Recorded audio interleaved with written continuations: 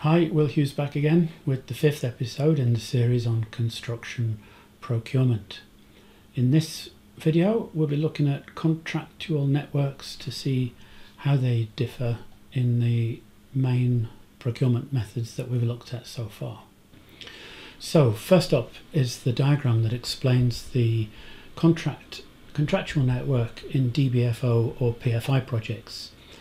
Now this diagram was quite revealing when we first developed it in some research many years ago now. I had a very good postdoctoral researcher from Taiwan called Chengping Lin, and he developed this diagram in trying to understand the way that PFI contracts worked, and it was a very difficult thing to develop the first time that we did it.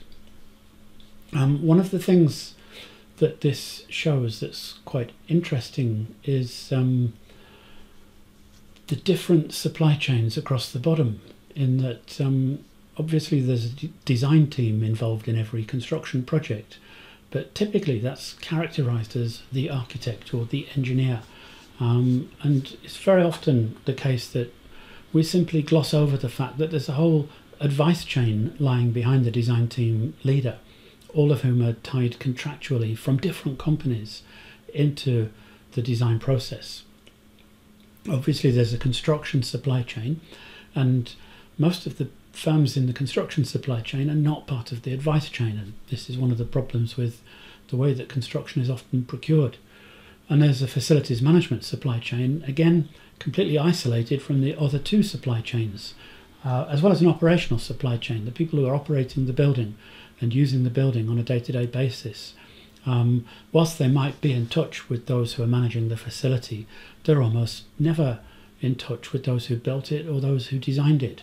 So the first thing that this contract network shows is the huge divides between those who are involved in designing, building, maintaining and operating buildings. They all seem to be isolated from each other. But as this shows the process for private finance initiative, which is about private financing public sector projects, you can see that at the top the overall client is a public sector client, some kind of government department, and they provide a concession agreement to a joint venture firm. So that company is going to operate a facility on behalf of the government, and the government will pay them rent for operating that facility, whether it's a prison or a school, a hospital or a highway or whatever. That joint venture that's going to operate that thing will also design it and build it, and it's usually a firm that it would be set up especially for that purpose, and therefore in legal terminology it's called a special purpose vehicle, an SPV. In economic terminology it's a concessionaire, same thing, different word from different perspective. And the equity in that firm would be from those who are going to design it, build it and so forth. So you'll see the investors are the main contractor, the facilities managers, the operators and so forth. They would be, in a PFI project, they would have been putting in 10% of the finance. The other 90% would be credit from a lender such as a bank. There are insurance agreements that all have to be in place. The client has advisors who are independent of the construction process and the design process, as well as independent approvers who are often fulfilling statutory duties to make sure that what is being built is in line with regulations and requirements. So this is a complicated network, and the thing that struck me about this, once we'd nailed it down and figured out that this is what was going on in PFI projects, was not so much this, because after all PFI doesn't exist anymore, but the similarities between this and general contracting. So if I flick back and forth between general contracting and this PFI graphic, the only difference is in the name that we give to the client and the agreement between them and the providers of the building. So in general contracting, the provider of the building now is not a joint venture, it's simply a client of construction, maybe a property developer or a municipality, a local authority. So the property developer will either be selling or leasing the constructed facility to end users, occupiers or tenants. So the roles in those two boxes are a little bit different, but the relationships between those roles and everybody else is actually exactly the same. So it was rather startling to discover that PFI, for all of its difficulties, was actually very similar to general contracting once you get down to the details of the contracts that people are getting into.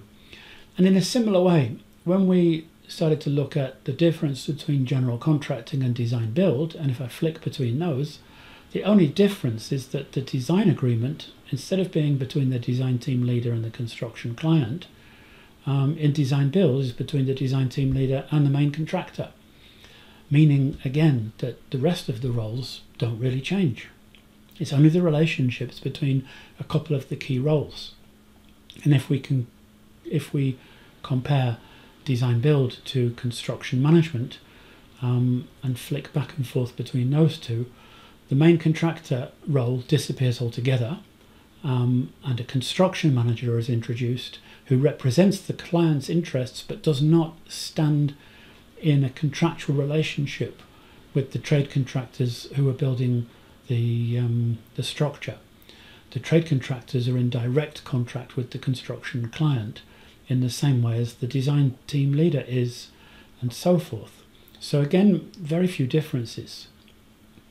And then finally, in performance-based contracting, this is an identical graphic to the PFI graphic.